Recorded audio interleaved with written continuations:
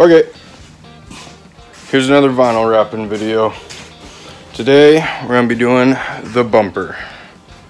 The rear 2016 2500 bumper on my 07 1500.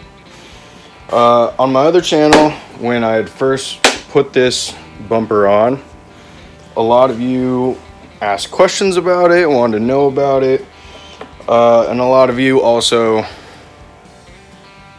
said some obvious things.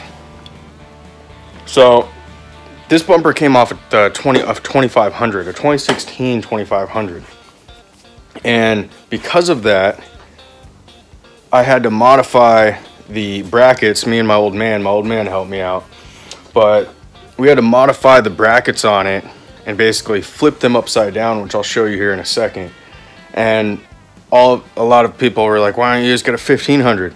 Sometimes you can't find a 1500 2016 and up bumper to fit your 07 to 13 Silverado. It just so happens that I found the 2016, I measured it, and it was really close.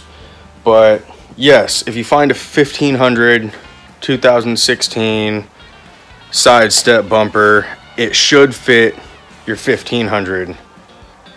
But if you can only find the 2500 bumpers, they will also fit with a little bit of cutting. So let me show you.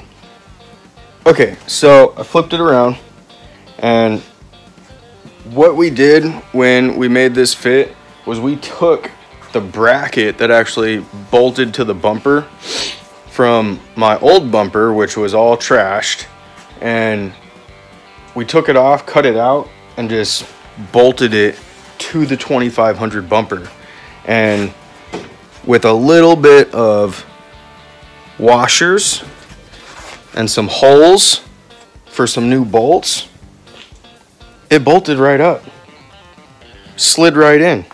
The only other thing I had to modify really was this lip on the 2500s is about this much taller, so I just had to shave it down, and voila, 2500 bumper on a 1500. So if you can't find it, if you can't find a 1500 bumper with a little steps, the 2500 will work. So what I have to do now is basically take apart this entire bumper to be able to wrap the chrome. I could probably wrap it on the bumper and just do a nice clean cut around it, but then there's more chance of it peeling off. I'm just gonna take the bumper all apart so I can wrap the wrap around the chrome, and it's gonna be nice.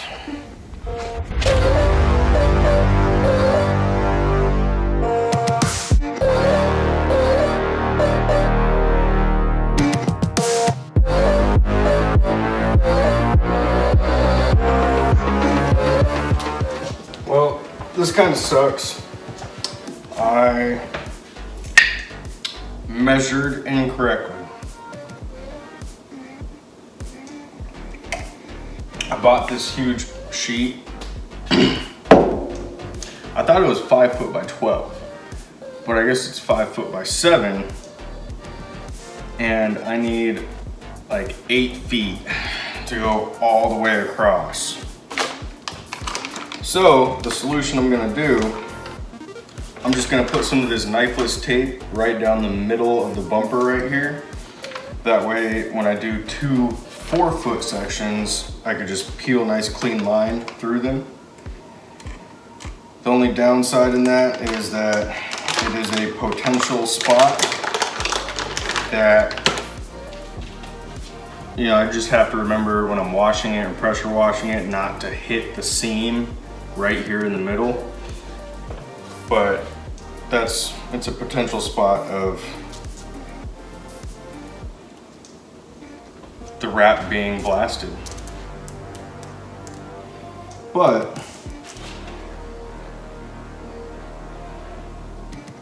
I'm gonna be okay with it because it's actually gonna make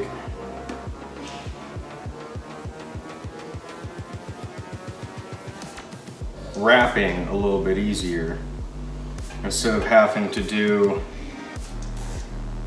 the entire 8 feet, now I'm only gonna have to do 2 4-foot sections.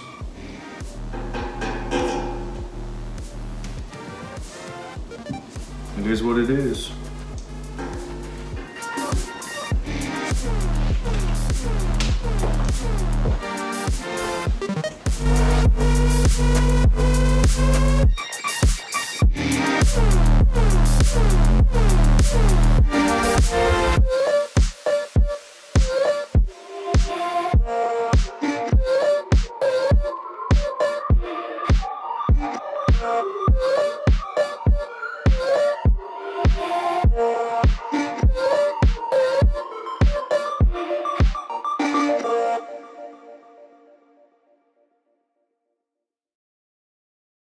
Here we go. End result. No more chrome bumpers.